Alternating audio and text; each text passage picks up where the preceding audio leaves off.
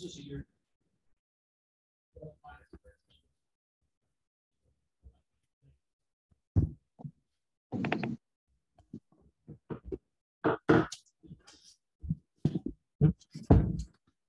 evening. We'll open closed session for Yreka City Council, April 5th, 2023 at 5:30. Is there?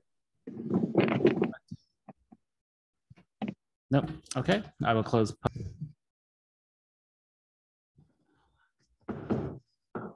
All right. I'll call to order our City Council meeting for April 5th, 2023.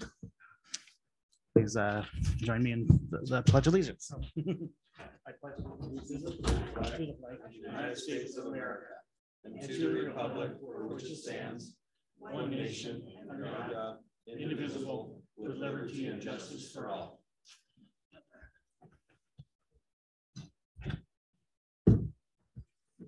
Good evening, everybody. And just for the record, we have no reportable action on our closed session meeting we had prior to the public meeting. And before we get started, I just want to state some news here within our staff and some of the changes we've been making and moving forward, or people deciding, is we did receive a letter of resignation from our city attorney. And I'm just going to read in part some of his letter that he wrote. He wrote that this is from Don Hinian. I've had the distinct honor of serving the city council of the city of Yreka for over 10 years. Serving the city and its various city councils has been a true pleasure. Yreka is a unique place where the public gives comments that are helpful and constructive, and the council is truly motivated to guide their actions for the best results to their constituents. The city is thriving, and the city staff works hard to improve the city with hard work and effort to obtaining grants to improve the city. The city has a new city manager and assistant city manager that work hard to see the city and the council's needs are met. And with closing, an effort to practice law at a pace that also gives me the luxury, enjoying some semblance of normalcy, I must reluctantly lay down my sword for the city and resign my position as city attorney and city prosecutor. So we want to thank Mr. Hinian for his 10 years of service with the city of Yreka, and we wish him well. He'll be transitioning with us for the next 30 days as we move on to a new law firm. And but our city will run smoothly, and we'll have no hiccups with the transition onto a new city attorney or city firm. So again, our city attorney did submit his resignation on March 27, 2023. All right.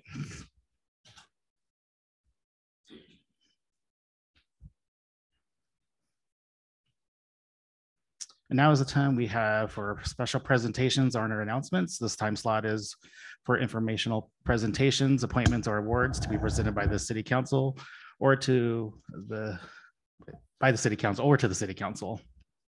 And this is item A. This is Fund Your Small Business, a special event. This is Quentin Gaddy, Program Director, Business Development, Siskiyou Economic Development, will share information about a special event Wednesday, April 19th, 2023, 10 a.m. at the Holiday Inn in Yreka. Fund Your Small Business, hosted by Siskiyou Economic Development and co-hosted by the Women's Business Center at Jedi. The event will feature a panel of several lenders, the U.S. Small Business Administration, the California Office of Small Business Advocate, with focus towards first-time business owners or those looking to scale their business for the first time. Good evening, Quentin. All right. Good evening, everyone. As I said, my name is Quentin Gaddy. Just a little news update. As of April 1st, 2023, I am now director of the Shasta Cascade Small Business Development Center, which will include Shasta, Trinity, and Siskiyou counties.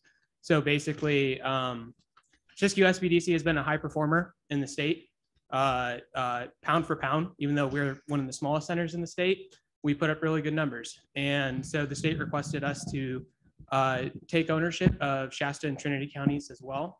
So we're going to be combining all 3 centers into 1 center. So we'll maintain our offices in Yreka. We'll also have an office in Reading, but my advisor pool has now tripled. So I went from a team of 5 advisors to 15 advisors. And so this will be a big benefit for our local businesses. So if I run into, all the time, especially during tax season, I have a managerial accountant as an advisor and she would be booked up. Now I have 3 people who can work with businesses on bookkeeping and advising, things like that. So it was a good move. This event in particular is on April 19th. We're hosting it at the Holiday Inn, and we are co-hosting it with the Women's Business Center at Jedi. A lot of times we get questions like, can I work with Jedi? Can I work with you guys as well? Yes, we like to collaborate and work together. This event is really going to be geared towards small business owners, people who are interested in starting a business. New business starts have sort of hit record highs since COVID. A lot of people who wanted to become their own boss, own their own business. And so we're gearing at, what does it actually take in order to get things financed? How to set people up straight. We run into a lot of times where people can think of debt or think of business loans as a real scary thing, as something they don't want to have on their books. I call it like the Dave Ramsey effect. I had a business who bought her business outright in cash. And the challenge with that is she didn't leave enough funds on hand for working capital, for operating expenses. And so down the road, when she ran into some cash flow issues, she ran out of money. And that's the number one thing that kills small businesses. And so what we do is we like to sit down with businesses and look at their financials and look at, okay, this is what you can actually afford in terms of debt. Or if we look at restructuring, existing obligations or things like that, and see how that frees up cash flow and what they can actually afford to do. And oftentimes it's a lot more than people actually know. They just don't have the plan put in place to be able to get there. And so this event is going to have folks from some different local lenders. We have Tri-Counties Bank, Mechanics Bank, Banner Bank, but we also have non-bank lenders, including CDC Small Business and Superior California Economic Development in Reading, who will be participating. We'll have folks from the State Office of Small Business Advocate and the U.S. Small Business Administration as well. So we'll have local partners, federal partners, state partners, basically telling businesses, these are the resources that we have. Now, typically the SBDC has been known as like the best kept secret.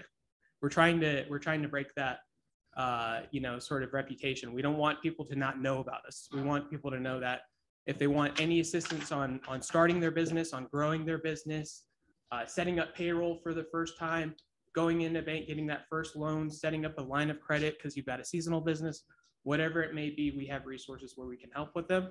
And so this event's really going to be focused on getting people to know how to connect with those resources. And with that, I can answer any questions about the event. Okay, I will open up to the public for any questions for Mr. Gaddy with the event. Okay, we'll go to City Council. Council members have any questions for Mr. Gaddy? Okay, comment? Councilman Baker? So I just want to congratulate you on your expansion. That must be really, really exciting. And I know that it will be really good for our communities. So congratulations. Thank you. It's giving us a better seat at the table in terms of working with the state, which is really the big move there. So we appreciate that. And if I can just say, if there aren't any questions, I highly encourage, if you know anyone who's got a small business or is looking to start, please send them my way. Give them my cell phone. Happy to take calls at any time of the day. So, all right. Councilman Davis, do you have a question? You do one-on-one work with folks, businesses, and individuals? Yes, sir. Yeah. And the other thing too, to stress on that, when we do work one-on-one with businesses, it is 100% confidential. So we don't share any personal information or any financial information with any businesses. A lot of times businesses don't want to open up their books. They might not want to show you what's going on under the hood. And so that's something I can stress, is that we work with businesses in confidence. Everything is, kept secret. It's bulletproof, like a lawyer's agreement. And we work in the best interest of the business. I'm not going to sit in here and, tell you all the things that you're doing wrong. We're going to figure out, okay, how can we maybe fix some things moving forward? Thank you, Mr. Davis. Councilman Davis? Pro Tem McCoy. Thank you, Quentin. All Thank you. right, thank you, and thank you for everything you guys do, and congratulations on the new venture. That's awesome, and we thank you for coming, and we'll definitely get the word out. So it's very exciting, very important. So anybody listening or anybody in our audience who's thinking about small business, April 19th. Thank All you. right. Appreciate it. Thank you. Take care. And I forgot to mention at the beginning of the meeting, the city clerk is that we note that Councilman Kaeg is absent for the evening. Thank you. Okay, this is 7B. This is a Caltrans update on the Yreka rehab. This is Catherine Lowe, Caltrans project manager, will give us an update on the Yreka rehab project and all the construction that's been going on for a few months, and that's going to continue for the next 3 years. Just everybody knows it's going to be going on a while. Thank you for the Good evening. opportunity to give you an update. So I am Catherine Lowe. Good evening, council Come members, close. and audience. You wanna come I close? am Thank joined you. by RE John Hinton and Public Information Officer Mario. What's your last name? Sorry. So the first slide is our Title VI. There's a lot of information there. I do have handouts I can provide. Thank you.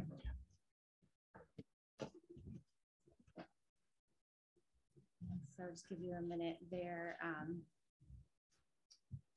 There's a phone number. I'm not sure you Thank can you. quite see it, but it is on the handout. Great. And just sometimes it's really low, so if you can speak right into that microphone real close and loud as you can.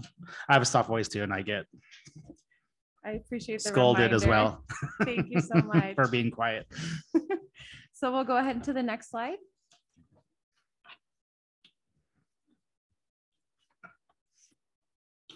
I must have mine out of order. Sorry. So just wanted to go over what season we're in. So season 1 was last year. We completed segment 7 for one. There's one outstanding item in that, but that is on the east side of I-5 on Highway 3. We are in season 2. We have quite a bit to do for season 2. We have segments 1, 2, 3, and 5, and I don't expect you to know what that means. We also have Clean California work. And then season 3 will be next year. It's our last year working on it. We have segment, trouble seeing the bottom of the slides there. 4 and 6, thank you. Those will be done next year, as well as any remaining work for the Clean California. Next slide. So these are the circle encompasses the segments that are going to be worked on this season. So as you can see, we have a small area on the north end of North Main Street where it turns into 263. That's what we're calling segment 5. The other portion of it is that's South Main Street. The blue indicates where we're putting in concrete and the green indicates where we're putting in pavement. So segment 1, 2, and 3 are all encompassed in that larger circle. The area that we're working in right now is segment 1. And we're going to talk a little bit more about that in detail, but I did want to give you a big picture view of what you can expect this summer. That's where we're going to be working. Next slide.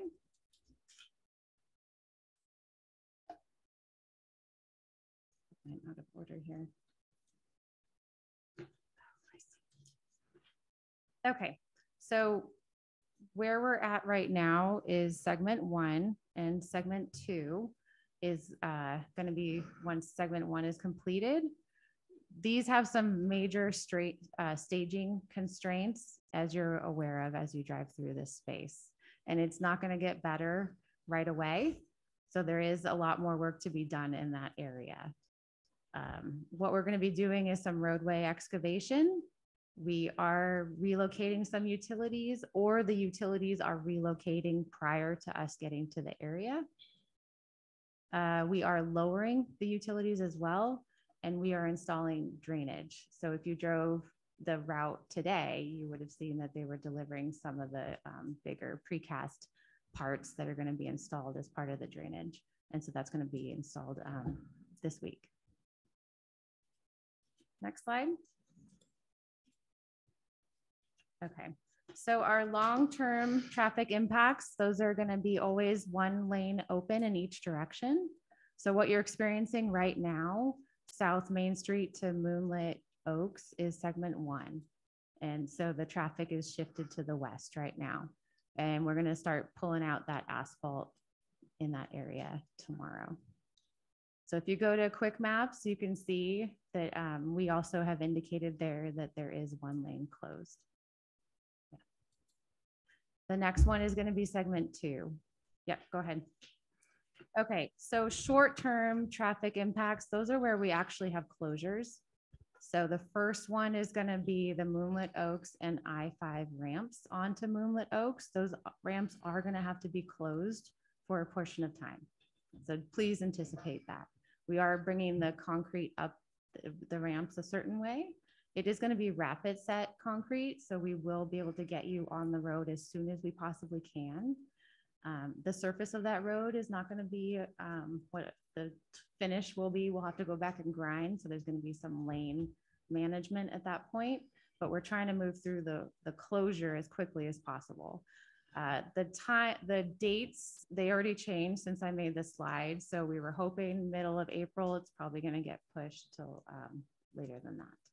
But do anticipate that's the next big impact to our traffic that's going to happen. The next short-term traffic impact is going to be the closure at the intersection of South Main Street and Moonlit Oaks.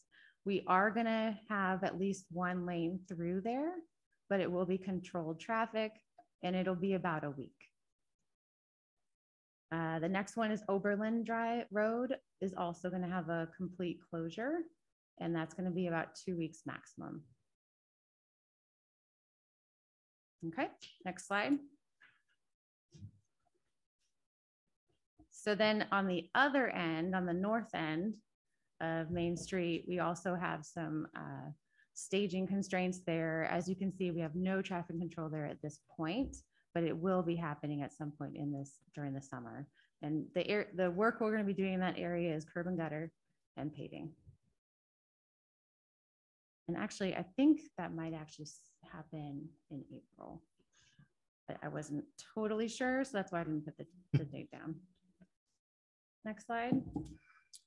So for 2024, we circled those areas as well. That's where we'll be working. That's segment 4 and segment 6. So at this time, is there any questions that we can address? All right, I will open up to public comment or questions at this time for Caltrans. If they have any questions regarding our project, the project we have going on. You have going on? I don't know if that's on or not, Dawn Marie.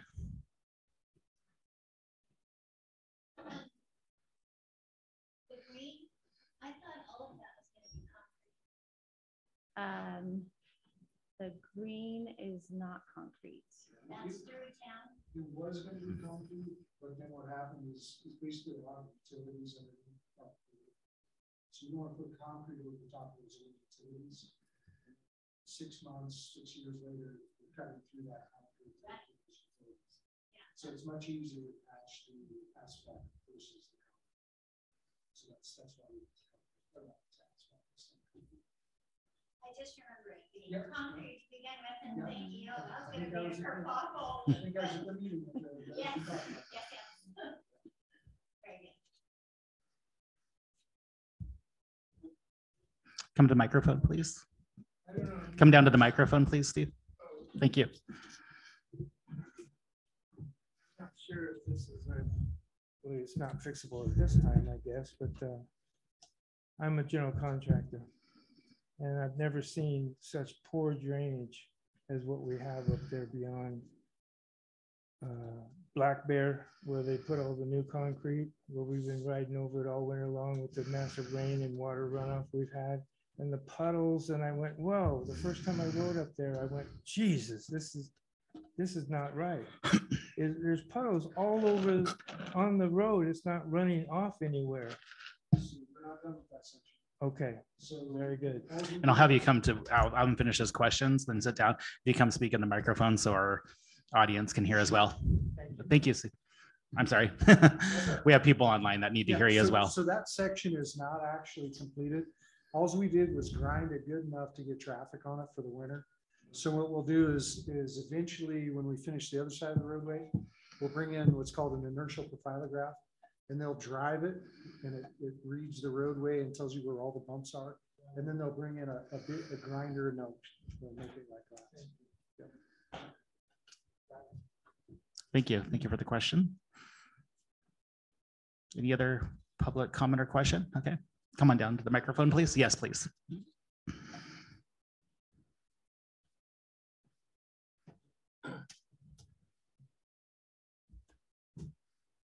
My name is Bob Dunham. I understand it's a unavoidable part of the process, but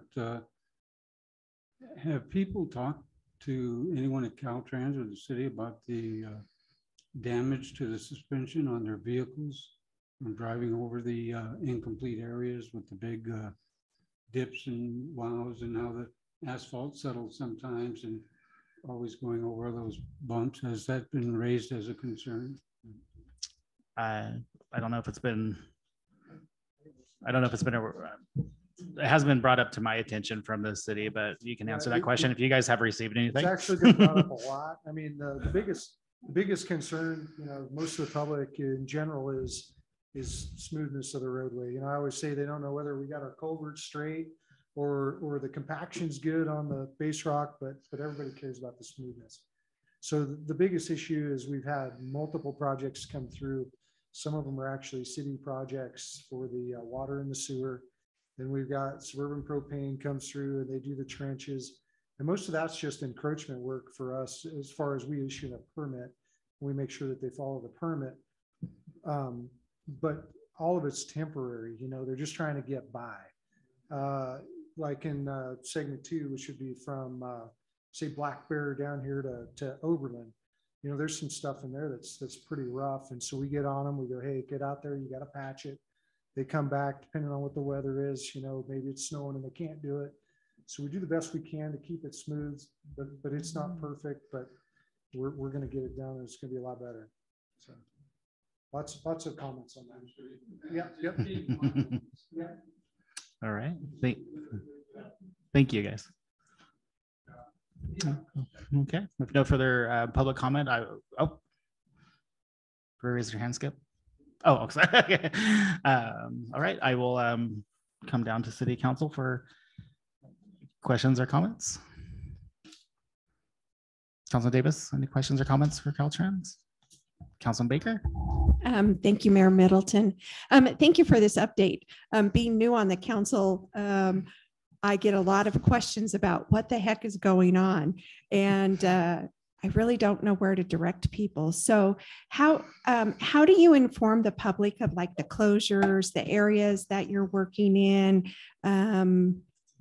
Tell me about that. Yeah, so you're always welcome to call me. I'll make sure you have my information. Because it's changing so quickly, that is part of why we wanted to be sure we came today. As you can see, I put down dates for the anticipated closures, ramp closures, that sort of thing, and then they already changed. So it's very difficult to put things out there well in advance. But what I can do is continue to communicate with you, let you know as I know, and then things will change. So if you can give me some grace on getting you that information as soon as I know. But yeah, the big thing is that this is going to be here this summer, and it is going to progress as we expect. So we can't expect it to move as we anticipate, but exactly when it's going to be at each location, I can't promise that I'll be able to answer that specific question. Yeah, and Mario can give you some more information. So, like if we're going to close a ramp, we have to notify the public 10 days in advance. So I know sometimes the signs and the CM message boards, they all kind of get to be a blur. But if we're going to close a ramp, you're going to see a sign that says the ramp will be closed on these dates. So that's an easy way. There's a couple of significant things that are going to come up that are going to impact the public. At some point in time, we're going to close down the Moonlit Oaks right there in front of Black Bear. And it's going to be a 55-hour closure. We'll always maintain the traffic on Highway 3, but you won't be able to go across the fair lane. So when that occurs, we're going to advertise it. People are going to know it's coming. When we do Oberlin, it's going to be advertised. So there's always that. And then there's always Quick Maps. That's a Caltrans site that will show you where those closures are at. We have to put them in. Basically, the contractor submits them to the Caltrans on Wednesday for the following week. So on Monday of that week, it's published on our website, on the Quick Maps website, where that closure is going to be at to the post mile, which sometimes it's hard to tell, but usually you can zoom in and kind of see where it's at. So those are the ways that we notify the public, other than calling Catherine, who's going to call me, and then I'll call her back. So. Thank you.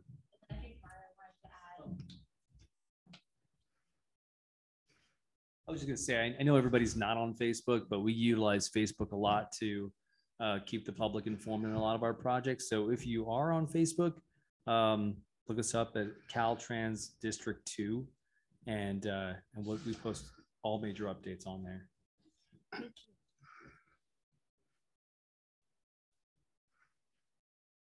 Thank you, Councilman Baker, for the question. Pro Tem McCoy, do you have any questions or comments? I wanted to thank Jonathan, Mario, and Catherine for being here tonight. And according to what Bob, according to what you said, one of the things that I've done is direct people, because I've gotten a lot of calls on it, and I've directed people to both the city manager and the public works, and then they'll call up, because most of the stuff that I've seen out there is not Caltrans. It's the pipelines, as Jonathan said. Yeah. No, Jonathan, right? Yeah, John. Yeah, it's most of the pipelines. And I think what they were doing, especially in the winter, was they were overfilling them and letting us drive over them. And you guys have done a tremendous amount of work in trying to get them to do it. And they're good people. I understand that. But, I'm directing people just to call one of our two, and then they can contact you, because I see you guys usually at one of the local transportation commission meetings or this. So. And you've been very helpful, especially about the north end of town when I've come to you with things. So I do want to thank you and encourage people to reach out to you. Thank you, Pro Tem McCoy. Thank you. One thing, if I may suggest to our city manager better, is that maybe on our next newsletter, we can reference the Caltrans Facebook page and maybe the Quick Map. quickmaps.com website for Caltrans for District 2, and maybe just put in there, there's going to be some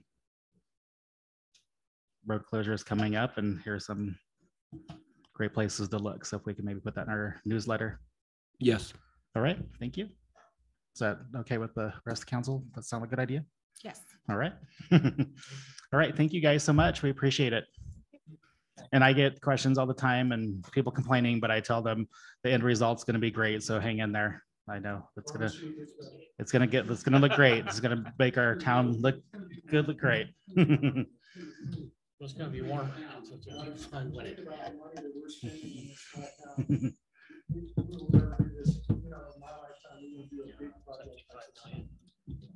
Awesome. Thank you guys. Safe travels. All right, public comment. Public participation is welcomed and invited to all city council meetings. This time is set aside for residents to address the city council on matters listed on the consent agenda, as well as other items not included on the regular agenda. If your comments concern an item noted on the regular agenda, please address the council when that item is open for public comment. The city requests that persons addressing the city council refrain from making personal, slanderous, profane, and disruptive remarks. Council members, when recognized by the mayor, may ask questions of the presenter, but no action may be taken by the city council during the public comment section of the meeting. Under the Brown Act, the city council is prohibited from discussing or take any action on any item not listed on the posted agenda. This time is set aside for residents to address the city council on matters listed on the consent agenda, as well as other items not included on the regular agenda. If your comments concern an item noted on the regular agenda, please address the council when that item is open for public comment. Please speak into the microphone from the podium. The podium will electronically adjust up and down to accommodate the speaker. Please state your name for the record prior to providing your comments. Please address the council as a whole. If you have documents to present, please provide a minimum of 7 copies. Please limit your remarks to 5 minutes. Public comment period is not intended to be a question and answer period or conversations with the council or staff. It's time to have any public comment. Right.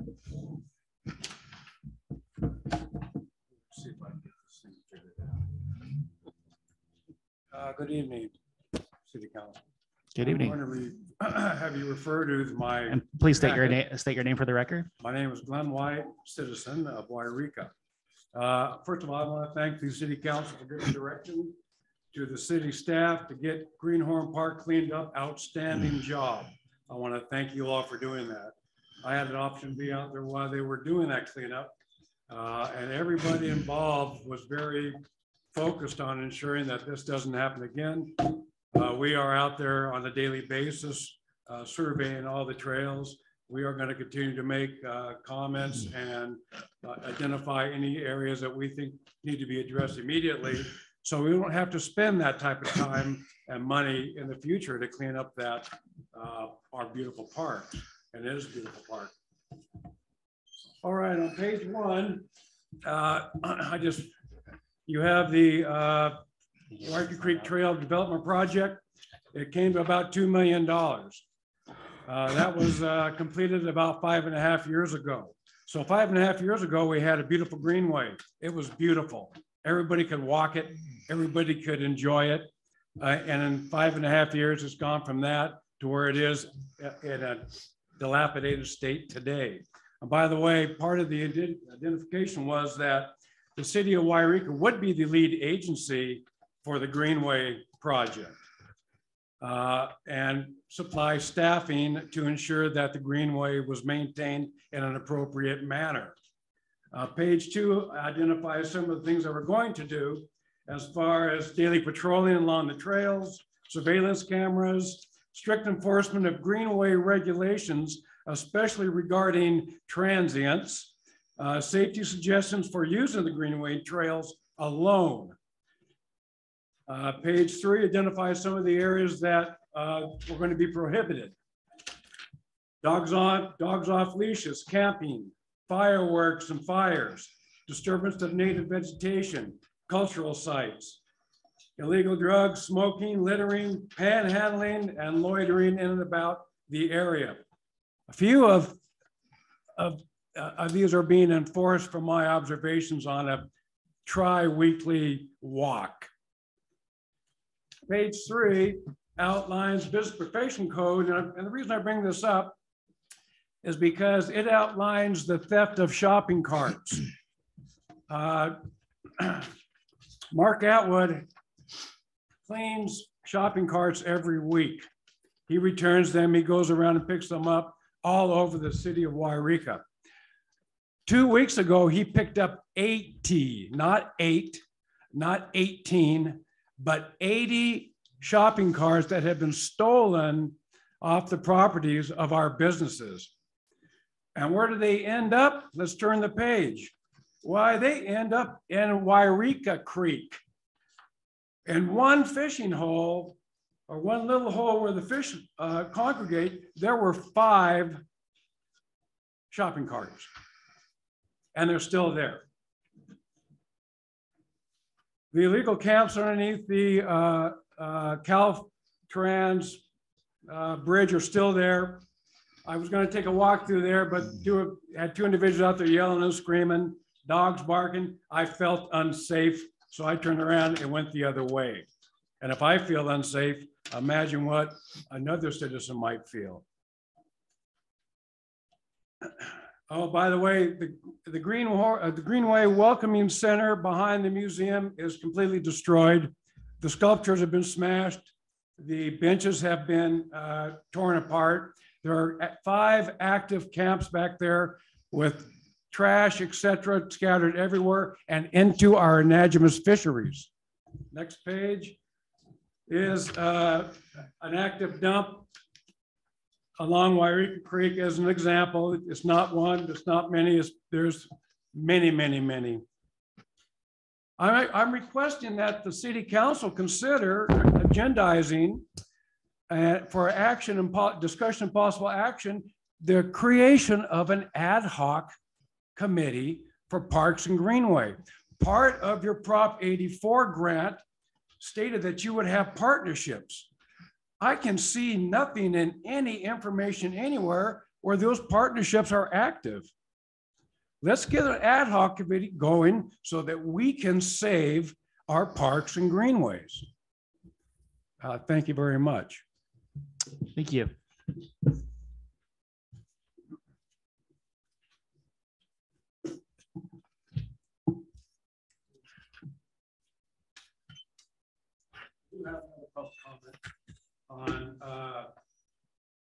On your minutes, number 6 and 10B, if you'd like to talk about that right now. I'm sorry, the minutes. I will get to the minutes. Actually, no, go ahead, right? Because we don't bring it back. Yeah, go ahead. I'm sorry? Go ahead. Okay, good. I'm looking at your proposed, not voted upon yet, minutes. It's under a public comment. It said Tad White, Mark Atwood, Luis, and Jerry all had comments. But it doesn't really state what the comments were on. Usually in the public comments section, if they're going to make comments in an agendized item, we know that you're going to be talking about that. But the public comments, random public comments, sometimes don't have any kind of acknowledgement on what they spoke about. For example, mine might say Glenn White spoke on the illegal activities in the parks and greenways and supplied a handout.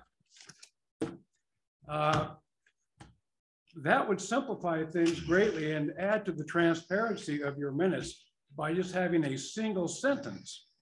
The other issue that came upon is that those handouts, once they've been given to the council, become public record. And as such, they need to be able to be reviewed by the public. Twice now, I've gone in and requested to take a look at some of those documents. And twice I've been told that they had no idea what I was talking about. So for example, Mark Atwood passed out some information on the Greenway on March 4th. Once he passed that out to you all, it became public record. There's no place that shows where we can review that. My packet from last week or last meeting was also passed out and became part of public record. And there's no place that I could find anywhere, including coming to City Hall, where I could review those documents. They are public records. They fall within the Public Records Act. And so what you might be able to do, and I got this off of an old training, is that you might be able to just go ahead and put them on your website, and that might take care of the problem. So they can be reviewed on the website. It's pretty simple to do. It's not necessarily too hard, and it would take care of a lot of issues where people are saying that, you know, it's not required. We know that, but it is best practice. It really is. If you post them on the website, they can serve to reduce the burden of in-person requests for inspection of those materials, as well as make people comfortable being able to sit at their home and drink a cup of coffee and review the documents. Simple fixes, some of the things you were talking about on Saturday while I was skiing with the grandchildren. Thank you very much. All right, thank you. Any other public comment? Yes. Steve Bradford, 409 Evergreen. Yeah, I commend gentlemen, for bringing all that to your attention. It is a very serious problem. We all know the homeless thing is a serious problem, but the lack of respect for our city, and this is really what my topic is about, is the pride of our city, you know, and the kids that, and the populace in general, you know, where is the pride of ownership in our city, in our county? It's really hard to see. I see some good things as far as what the city's doing in this public works, you know, in the park. I walk the park all the time. I see some really wonderful things going on there. Tammy is doing a great job. I really want to thank you guys for putting her on the job and being a part of the making Yreka beautiful, because she's doing a great job. And I think that's a real plus for bringing pride to the city and other people seeing that, you know, you're trying to do something. We are trying to do something. But I think we got a lot of work to do. And as far as this guy came in here with this, what is it called? They get money from you guys to develop business? Yeah, the SBA, I believe. It used to be, I forget, yeah, the Small Business Development Council or whatever they're called. I think you give them $4,000 a year. I think is that true? Or you can't answer that? I think they need to be held responsible for what that $4,000 is doing, because I've been here for what, 14, 15 years, and I don't see any improvement in any kind of business, and we're not going to see it lately here come, you know, in the next few days, few months, whatever, because of the economy and everything else. So it's a pipe dream what this guy's talking about, in my opinion. Real quick, I just want to support Councilman Baker and Davis for their stand on the housing issue that was brought up in the. I saw it in the paper. Actually, I saw it in the paper. Good job. Where three of you voted for the grants and all this other thing, you know, for this new housing that the planning director is trying to implement. And I spoke with her personally about that. But, you know, you all know I'm very, very much against grants. They just cause nothing but responsibility to that grant later on. And those grants continually to, you know, you got to be responsible down the road to them. And you don't know what the responsibility might entail in the future, because every administration changes everything. And all of a sudden you're held for something you can't be responsible for. So this country was not built on grants. It's built on hard work and morals, integrity, and tradition and values. And that's where we have to go back to the trust and the love and the appreciation that we've always had in this country. We're losing it. We can start right here in Yreka and bring it back, and then we can let that mushroom on out. But it's up to the leaders to instill it. And the people look to you guys for leadership. That's my 2 cents worth. Thank you very much. Thank you.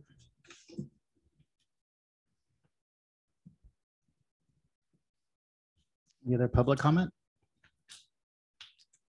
Come on down to the microphone. Podium.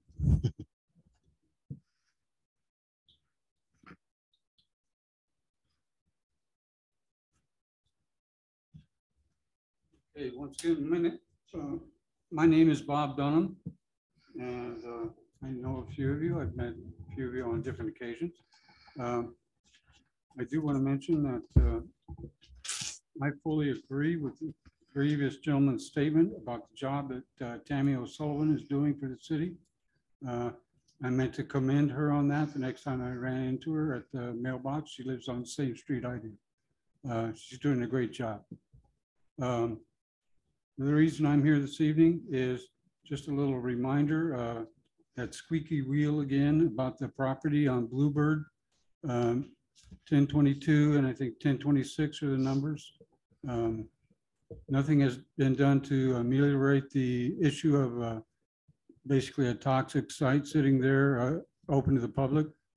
And the public has recently discovered it as a dump site. My neighbors have mentioned to me, they've noticed new trash bags there where people back in and just dump it off. And I walked by it the other day and said, yeah, there it is. And I asked another neighbor about it and he said, well, the only thing he's seen is some couches being dumped. And on my walk a couple of days ago, I noticed there were about 4-gallon sized containers with used motor oil that someone had taken and set there. Just back in far enough to get it off the street and lay it there. So I think with the weather turning nicer as it is, the word's going to get around that that's an available dump site. And minus any chain link fencing that had been mentioned previously or anything like that to discourage people from going in there, they're going to continue to do this, I think, and just make the problem worse. I just want to be that little squeaky wheel to try and get a little grease going. And as the judge said at the hearing that was here and declaring it a nuisance site, the wheels of justice move slowly, but they grind real fine. There's not been a lot of grinding or moving done lately. I just want to be a reminder of that. Thank you. Thank you, Mr. Dedham. And I do believe, I don't want to get into too many details, but we did receive receivership of that property. It's been a long process, correct? Mr. Ledbetter? No, we're still in the We're still in the process. process. Yeah. So it's still in the court system, but I think it's getting there. So yeah, so it's getting there. I know it's been slow, but I know our staff has been working very hard and our attorney. So yeah, so bear with us. I know it's a nuisance, and I know some of your neighbors and have talked to them, and they share their frustrations. So I know it's hard for me to sit here and say hang in there, but I think they're hopefully getting there. Okay. There are some steps being taken. The wheel's going a little faster, but not too fast. It's going. Thank you so much. Appreciate it. All right. Any other public comment? Okay, I'll close public comment. And item number 10 is, Mr. Ledbetter. Yeah, if you don't mind, I just want to respond to a couple of the public comments. Oh, sure. Just as a reminder, yeah, Saturday, actually, Mr. White had pointed out that was what we were attempting to resolve, was a public review binder. And so that is an item that still will work on at the next code of conduct policy, hopefully meeting, to resolve this issue, because it has been brought to the attention of staff by multiple members of the public, including Mr. White here this evening. And then Mr. White, if you don't mind, on the documentation that you bring in, if you can address that to the city clerk that sits back there.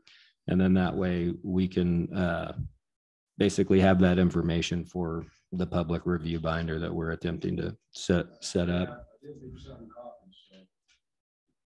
And then ultimately, we're an action minute group here. And so I think in the past, it's been difficult for some city councils. Maybe it'll be different for this one, but ultimately our minutes should only actually address action, and they shouldn't even address who gave public comment, because there is no action taken. But in the past, we've had some city council members that wanted to kind of have a line between complete minutes and action minutes. And so ultimately, that's something we can also discuss in the code of conduct policy, how we want to address that in the future. And then ultimately with the Bluebird property, we certainly have not forgotten about you.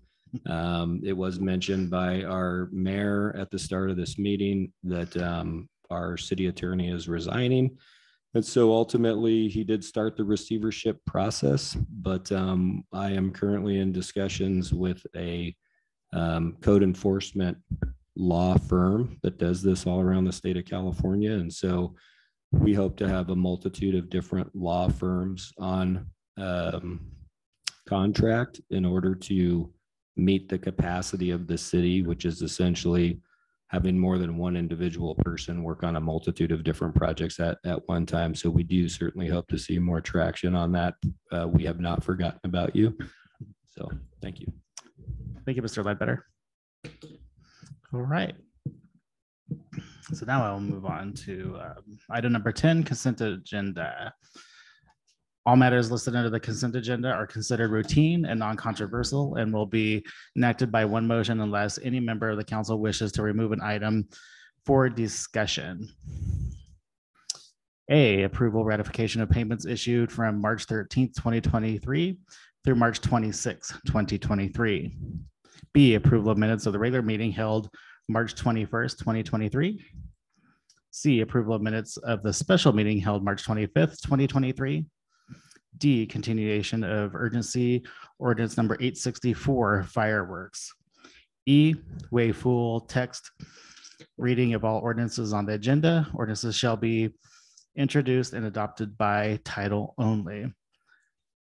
Before you use the recommend city council action, the motion to adopt the consent agenda of the city council of the city of Yreka as presented. What are the wishes of the council? Councilman or Pro Tem McCoy. This is Councilman McCoy. So moved.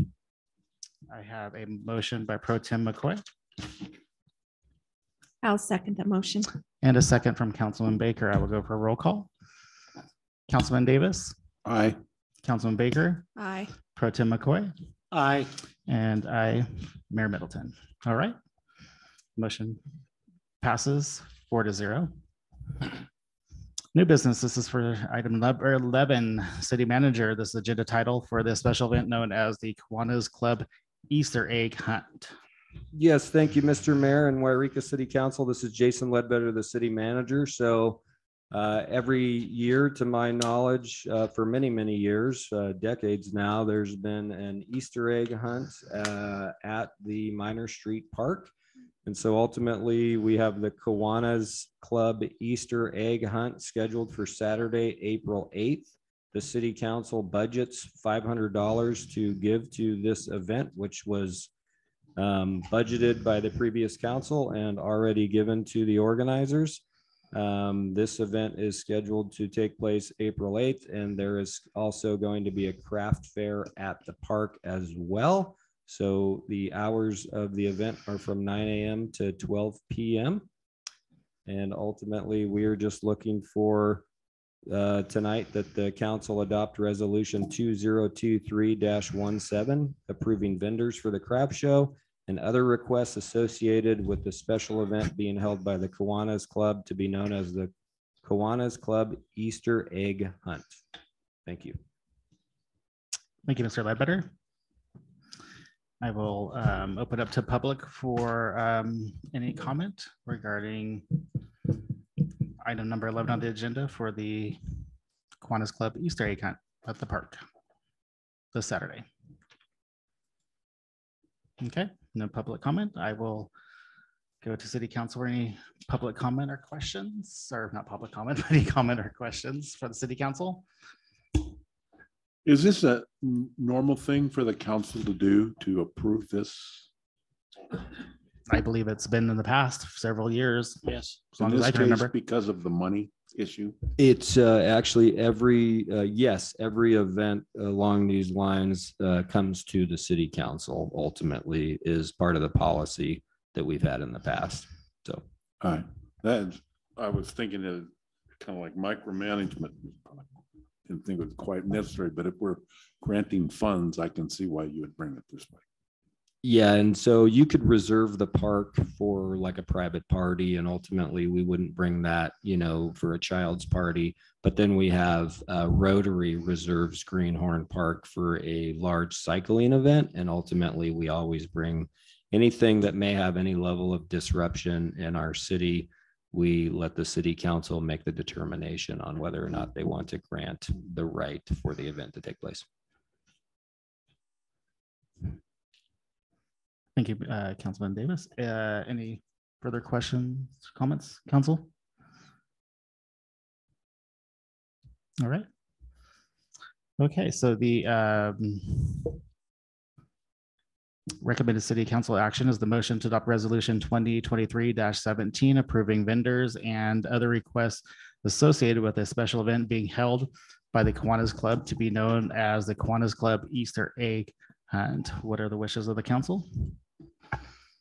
Councilman Baker? I'll make the motion.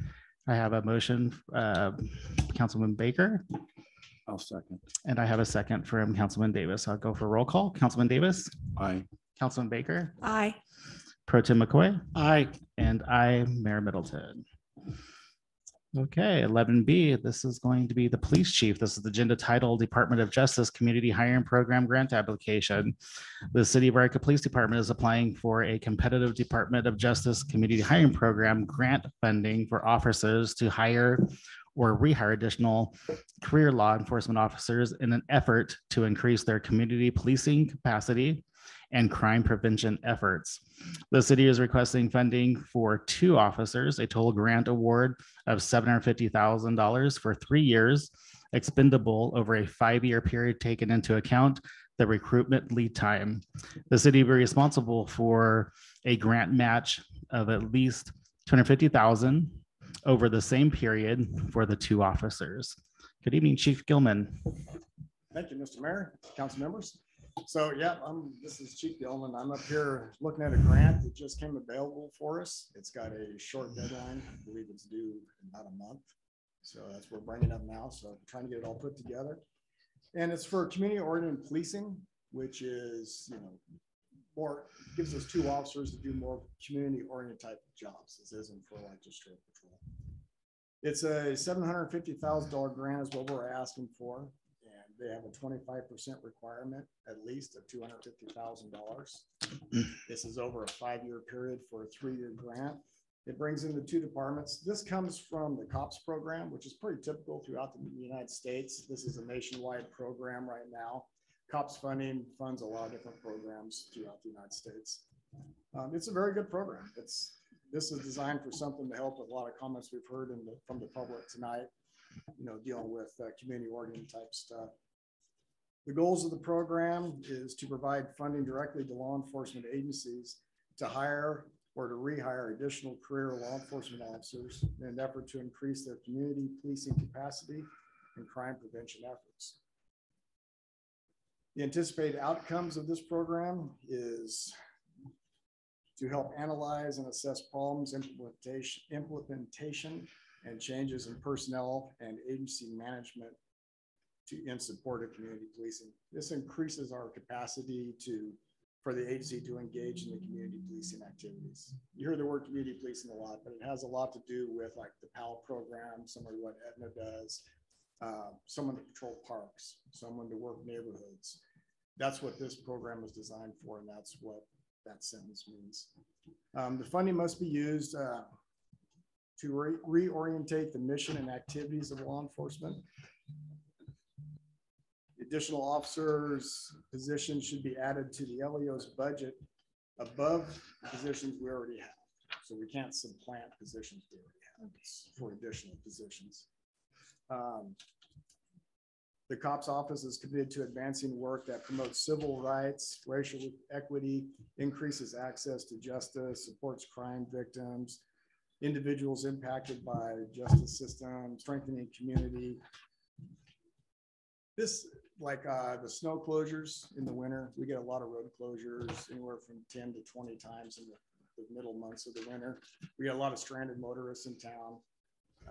There's a lot of different features that we can put to community-oriented policing. Also, community groups. Mr. White was talking about, ad hoc committees. Well, this gives a chance for neighborhood watch, different types of community groups, things like that. It's a really good program. It's hard to come up and ask for money, but this is quite a bit of money they're offering to us. They offer it to every agency in the United States. And it's something that I think we really need. It helps with the vision I have of making the police department even better. We get a lot of complaints over some things, but we had a very nice letter today from a government agency talking about how great the police department is to work with them. And that's what I like. I want to see us moving forward and bettering the department and bettering the community's needs. Right now, we deal with a lot of just trying to stop crime. It'd be nice to have another program out there that gives us another angle. Working traffic is one thing that can be done with this, up in the residential areas. If you can have a community officer position, can be in charge of doing traffic enforcement.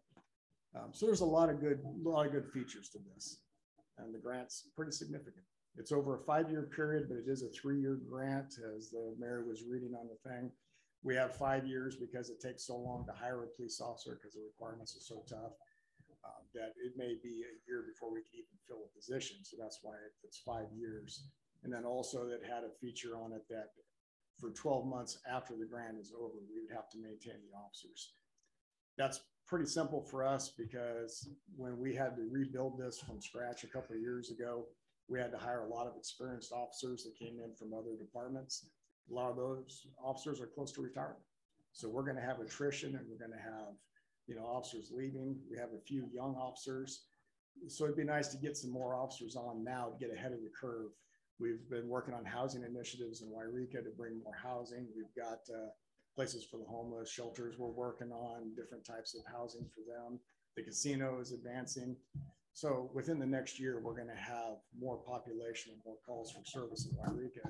If we wait till then to try and implement some type of program to hire enough officers to keep up with it, it puts us behind the curve, and we don't want to get behind.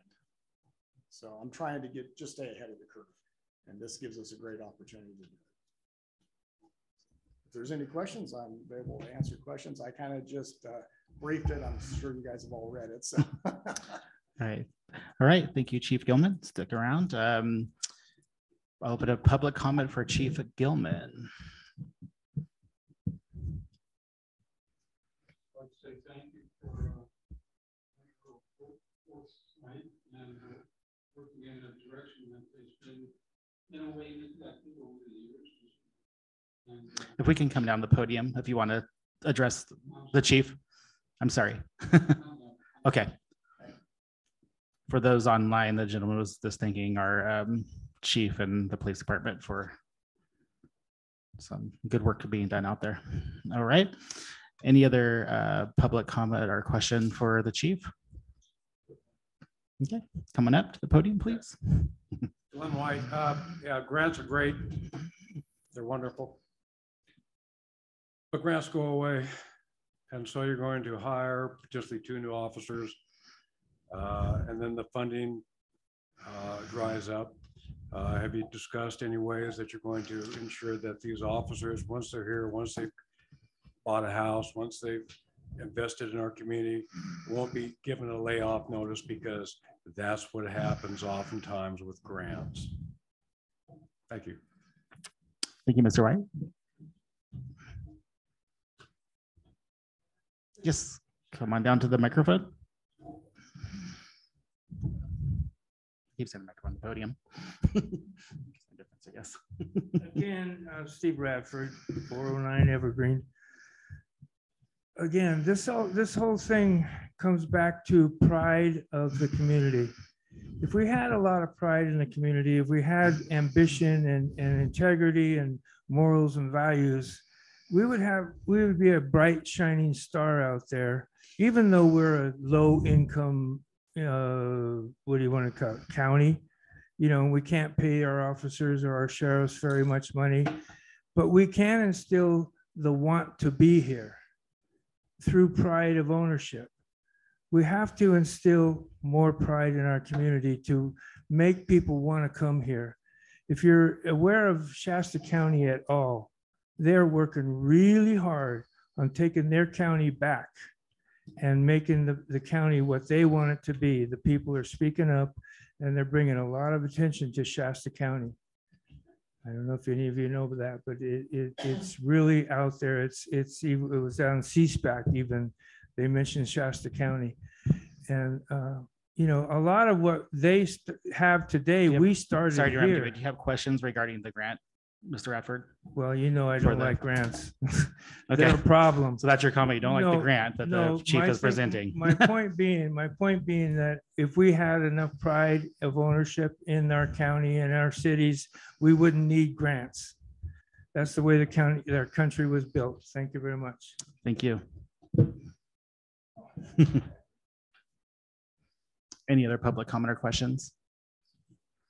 Okay, I will close to the public and I will come down to our city council members for public comment or questions.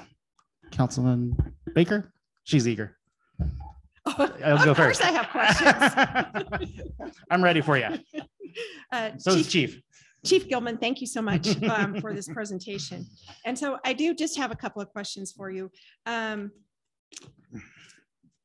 Who would be responsible for administering this grant? And I know with grants, there's all kinds of reporting requirements. So whose responsibility will it be to keep up on all of the reporting, all of the administrative issues that surround the grant?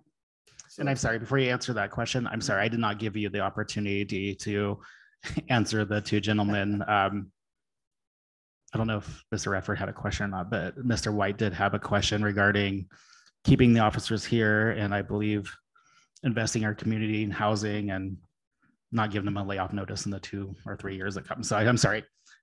So I will give you the opportunity to answer Mr. White's questions if you would like. Yeah, so in response to Sorry Mr. about White's question, it was a very good question. And it was probably one of the last things I said up here. With our attrition that we already have, we have retirements planned. These positions are going to be absorbed into the police department. Even if this doesn't continue after the 12-month window of the grant, the attrition is going to be there. You know, there's going to be several openings coming up just because we have an older department of people we brought in. So I hope that answers this question. That's already been planned for. All right. And to answer. Do you remember, sorry, I apologize. Do you remember Councilman Baker's question? Yes, I do. Okay. So if you were finished with the question? Yes. Okay. So it's probably going to be a mutual effort between me and the city. I'll be responsible for the grant, but I'll be working with Red and with the city for the different departments because some of it comes through finance. Some of it's going to come from me. Like if they need stats or if they need to know what programs are implemented as part of their reporting, when they need the finance and how much it costs to hire someone, all that, that's going to be part of finance's job. So it'll be a mutual effort. Thank you. And then the matching funds, I heard you say that you're hoping to have that through attrition. Is that correct? Not necessarily, no. So the matching funds, that will come with attrition as the years start to go on. I've got one retirement coming this summer as they go on, but we can't supplant with this grant. So I'm not going to like try and replace positions with it. But the matching funds over a 5-year window, you're looking at $50,000 a year, give or take, over the 5-year window of it. This would already probably make up for that just in overtime. It's not that much. Okay, thank you.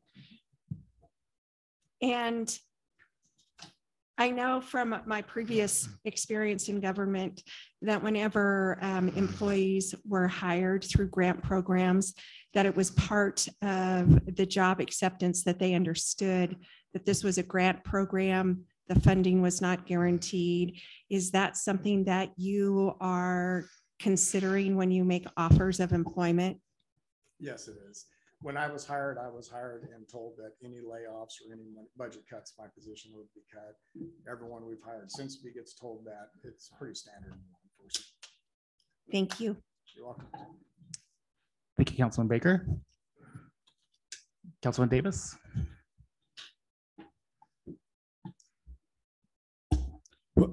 When I looked at your information, Mark, I was under the impression that you were going to ask retired officers and bring them back. But from what I'm hearing here, that's not the case. You were looking for younger folks to fill out the attrition or what? So the grant is to hire new officers or rehire experienced officers. So in the United States right now with a lot of people that were defunding police, stuff like that, most agencies now in most cities have reverted back, and now they've got big pushes to rehire the people they let go. Los Angeles is one of them. Los Angeles is giving waivers to their retirees to bring them back so they have the experience. So that would definitely be part of it. I would like to see personally some younger officers to prepare Yreka for the future. I think we're going in a great direction the last few years with this council in my department. It's really made some strides, making a difference in Yreka. So I would like to see some younger officers trained up to that standard. So as I retire, people retire, councils change, that the police department continues to go in a positive direction. A lot of times,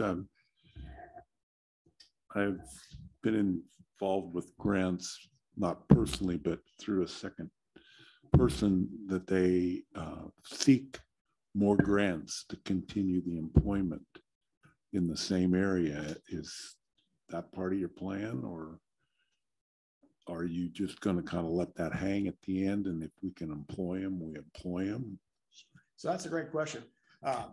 The COPS grant program is a rolling grant throughout the United States. So a lot of these comp grants, as soon as this one expires, another one's open. They open them up every year typically. School resource officers are one of them. You see a lot of the COPS cities run on COPS grants for school resource, and they are a rolling grant. It comes in as a 3-year window, but then it comes available again. This doesn't say one time anywhere on it. Okay, that's kind of good. Thank you, Mr. Mayor. Thank you, Councilman Davis. Pro Tem McCoy. I want to thank you. I don't have any questions. I've met with you prior to this. I've met with the city manager to discuss any of it. I do hope that we don't isolate people that are younger and rule out people that are, well, not my age, not as old as I am, but in their 40s and 50s, those old folks. So I want to thank you for going after this grant. It is from doing the Title I grants for my district, Yreka Union, for I don't know, 12 years, and it wasn't a lot. It was somewhere between 3 and 5 million each year. This is a very small match to put in for us. And I think you've thought it out well as far as being able to hang on to those quote unquote younger officers, because you have the older officers that want to retire. So thank you. Thank you. Thank you, Pro Tem McCoy. My question was answered today, and I was shocked because there's 2 or 3 officers that are my age I went to high school with, and I consider the young pup up here. But Chief Gilman reminded me that they're eligible for retirement in 3 years, that they've been there since their early 20s, and not saying they're going to, but he said they're eligible, and they're pretty, I don't consider pretty young, but I was like, gosh, they're looking for retirement. And I'm like, wow. So anyways, so we're talking about older officers. They're really not that old. They just been there for a long time, and they started, a couple of them started with YP, correct? They've been there since their career started. Yeah, we have 2 of them. Yeah. Like myself that have been their whole career. Yeah. So it's hard to believe they're eligible for retirement. But anyway, so you did answer my question that they are going to be eligible, but not saying they would, because that's what was my question. Like, where would they go? And the chief did say that there will be some openings in the next couple or 3 years coming up at the YPD. So thank you for clarifying that with me the other day. All right. I have no further questions. Okay, so the recommended city council action is the motion to adopt resolution 2318 of the city council of the city of Yreka, state of California, approving the filing of the application for FY 23 community oriented policing services COPS hiring program. Yes. Oh. I'm sorry. I'm sorry. I'm going. So I'll go back to. It looks like we have questions. So I'll go back to. Right now, Okay. Okay. Hold on. Okay. So I'm going to go back to questions. The city council member. I'm sorry. I thought we were finished. Mr. Davis. It kind of rolled in after my turn was over. Sorry. We have this financially covered on the matching funds. Is that correct, Mr. Ledbetter? Question for Mr. Ledbetter from Councilman Davis. That will be really determined within the budget. So hypothetically, you could vote to approve this kind of essentially leading into the budget that you will eventually hopefully be voting to make cuts or approve. Ultimately, if you move forward approving this and there was a need for a cut, then you would be looking to make cuts elsewhere. So ultimately, we never really truly, it's a fluid budget. Certainly there's money in the bank to handle a multitude of bad years, hypothetically, where we would be taking from our fund balance that's not in an annual budget. So, but I can't necessarily answer that question until we have a budget in front of us. We see the new negotiations with what that costs and the ultimate kind of projections that we have for revenue versus cost. But ultimately, it's roughly $50,000 to the general fund. And ultimately, if we had to make cuts to make it work, I believe that is appropriate and we would be able to do that. So we wouldn't be getting into the grant with matching funds and not have the funds to match. You're saying we're good to go? We're good because ultimately you could choose, and I'm not saying this is going to happen, but I'm saying that in the past, city councils with any agency can deficit spend if they ultimately wanted to, and if they had money available in their fund balance, which this city does have. You do have a pretty healthy fund balance available that's not built into your annual budget. And so ultimately you'll be kind of tasked with that decision, and we have to see kind of where the cards kind of fall when we go into you guys eventually approving a budget. But ultimately $50,000 over a 5-year term we could easily float that if things for some reason came in short in this upcoming budget.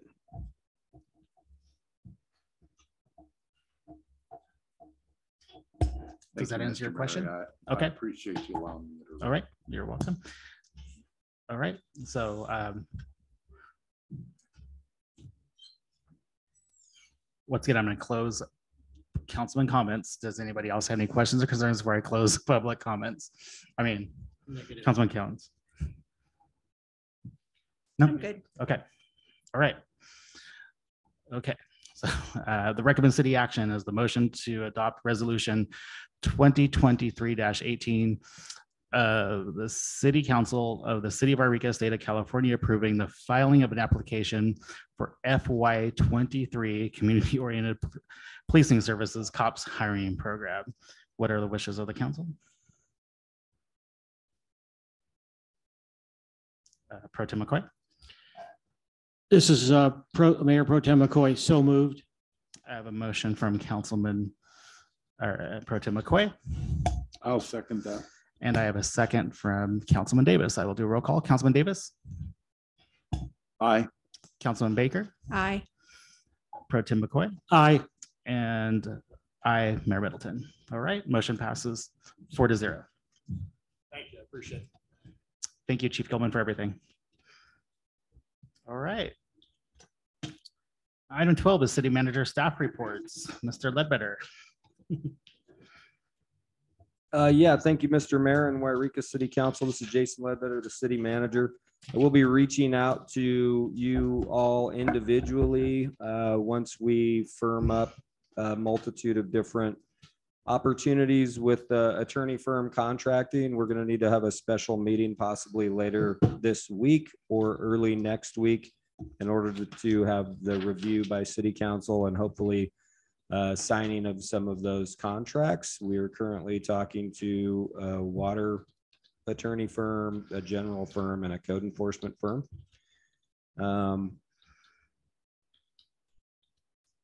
After we do get new counsel, we will then work with the city council and that new legal counsel to schedule the next code of conduct and policy update. We would like that firm to be available to help really lead that process and that document with the city council. And then I just have one last thing. The finance director is working with the YMCA, the city of Montague, and what's known as STAGE, the county bus service, to continue the program that was started here a few years back to get children from Yreka through the Y on the county bus over to the Montague pool this summer. Well, we obviously have talked and we still plan by July 1st to have our RFP out on the street for design and engineer of the Ringy pool. But until Ringy pool is fixed, we will continue to work this program with the city of Montague, the YMCA, and the county bus service. Thank you. Thank you, Mr. Ledbetter. All right, so I will go to city council members for their reports, statements, and requests. And I'll go to Councilman Davis. Any reports, comments to give us? All right. I actually have a couple. You're up. I'm a member of the Fire Safe Committee, as you are aware. And we met at the end of last month.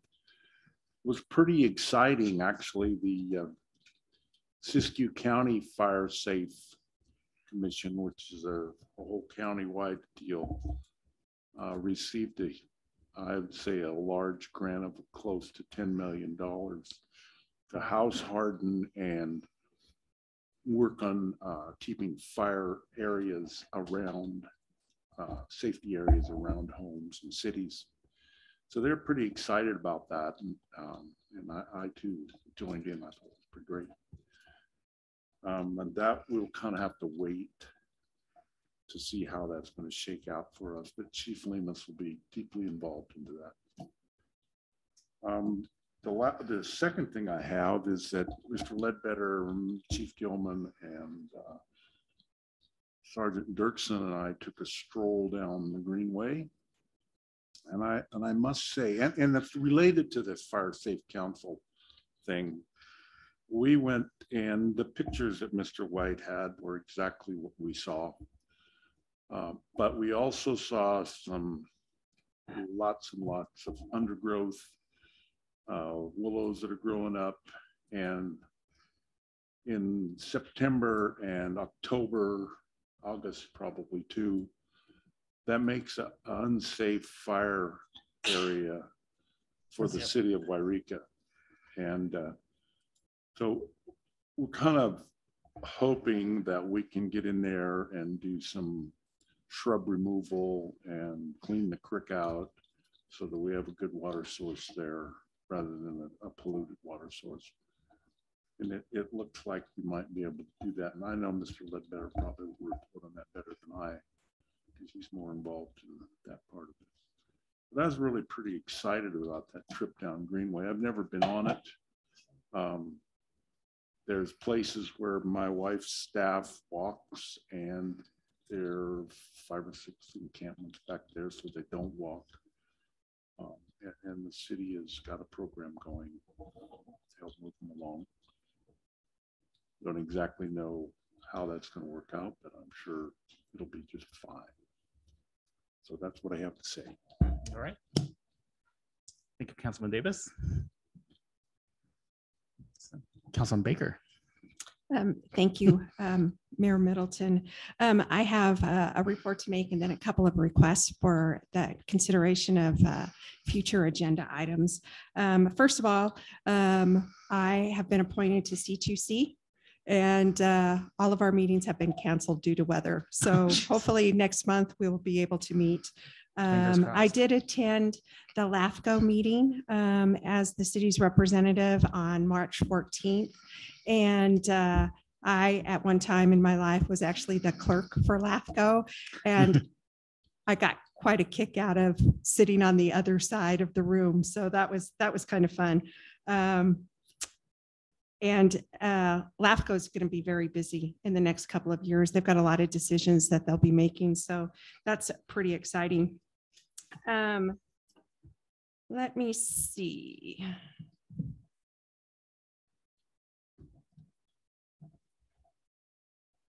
I would just like to say to Chief Gilman, since he's in the room, I did actually receive a phone call today from a citizen of Yreka who is very happy with the increased police patrols in her neighborhood.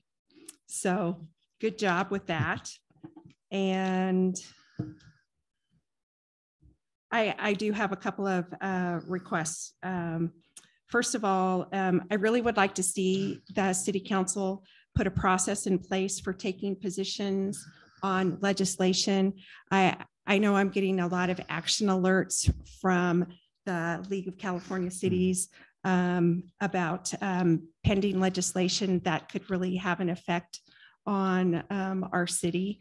And in talking with Mr. Ledbetter, I don't believe that we have an official process in place to take positions on that legislation. And I would like to see something put into place. So that's one request that I have. Another request is that the Communications Ad Hoc Committee, which the mayor and I are members of, if we could set a meeting up, our first meeting in the next couple of weeks, I would appreciate that. For I sure. think we need to get going on a lot of those issues. And then finally, a couple of weeks ago, I was invited to volunteer appreciation recognition for the Siskiyou Community Food Bank.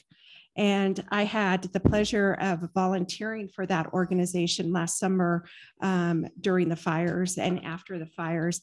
And I was so impressed with everything that that organization has done and the different ways that they touch the community. And so I would really like to invite them to just come at the beginning of the meeting and make a presentation, tell us about what they're doing. They recently received a grant from T-Mobile for some different help with the community. So that's my report and my requests. Thank you, Councilman Baker. So the email from T-Mobile was legit. It looked like a weird scam talking about they received a grant, but it was like weird. So we didn't know if it was real or not. So it probably was real. Thank you. Yeah, it was kind of strange. All right, Pro Tem McCoy. I wanted to remind everybody that April 12th is our Lola meeting in Weed. So if you haven't made your reservations, you might want to check with Assistant City Manager. You guys are all reserved for that. Around reserve, okay. COC would normally meet April 5th. That's tomorrow. It has been moved because Dr. Collard and Madeline and Dwayne, the top three that run the meetings, none of them are here. So we just moved that to April 17th, just so you know. So it's changed from April 5th to April 17th. I want to thank Mr. Davis for taking a stroll out there and under the Caltrans Bridge of the Creek cleanup. I know that I have done it many times. I've done it with you. I've done it with Dwayne, and we've done it with other members of COC. And I know that you, I know I've been giving Jason a hard time about also making sure that we get the Caltrans cleanup area cleaned up. If you haven't noticed down near Minor Street, it's really bad. If we had a flood in the wintertime, it would just back up and it's going to cover everything down there. And then also, I know Jason has been working for the last 2 or 3 months, contacting Caltrans in regards to getting that area cleaned up under the bridge, which really I don't think belongs to us. It belongs to the graffiti, everything belongs to them. So we can't necessarily go in and do anything. And then when we're talking about cleaning up down there, does that mean we haven't been able to clean up for 6 years because we haven't had our 1600 permit? We couldn't even clean up during the fire because California Department of Fish and Wildlife said it wasn't an emergency if people's homes burned. So do we have our 1600 permit yet so we can start cleaning up there, or are we still just awaiting it? We're still awaiting it. We do have a lot of good news on that front. We did receive word from CDFW that everything was a go. And so now there's a 60-day period where we wait to get our actual permit, our 1600, our routine maintenance agreement, so we can enter into the creek, all different creeks around town. And ultimately I notice it all the time because I drive past Gold Street all the time. And so last year we were notified finally that we were able to get to top of embankment. And so that's why there was a lot of weed whacking done. But ultimately we want to get down into the creek bed itself, and we want to mitigate fire danger similar to the Almeida fire. So we do anticipate in less than 60 days that we'll be able to do that. Thank you very much. And I want to thank Retta and you and Janae Scruggs for working on that very hard. I don't think people understand that we do not have control over all of our land within the city. We have to go through other agencies to be able to do things on that land, which is difficult for us. But I want to thank the three of you again for doing that. And I'm going to yield. to the mayor. Thank you, Pro Tem McCoy. I don't know if I have anything really. Seems like it's been busy. I'm ready for spring and summer. I think most of us are, we'll take when we get, but I know we've had a good winter. One thing I'm gonna start advocating for up here is, I'm sure Chief will agree with me, as I've just seen an overload of dogs being captured around town and not claimed to be put up for adoption. So I'm gonna feel like Bob Barker up here at the end of the segment saying, for everybody to get their pets spayed and neutered and get them shipped, because they've been overcrowded down at the city pound and getting them adopted, but they do a great job of getting the dogs adopted. I know the kennel person, I don't know what technician. What's her name? Catherine, Chief spoke really highly of her getting the dogs adopted and said she does a fantastic job. And so, but it breaks my heart, to see as many pets that have been picked up off the street. So just a reminder of our citizens, and, please check the website if their dog goes missing, and also have their pets spayed and neutered and also chipped, because they can get home. But it's been sad that they've been overran lately with a lot of doggies. So we definitely want our citizens to keep their dogs if they can, so to make sure they look there. Like I said, everybody's been busy, and I don't think I have anything else to report. And thank you everybody for coming this evening, and I will adjourn. Thank you so much. Oh, this is a record. Yeah, since I've been here 2.5 years.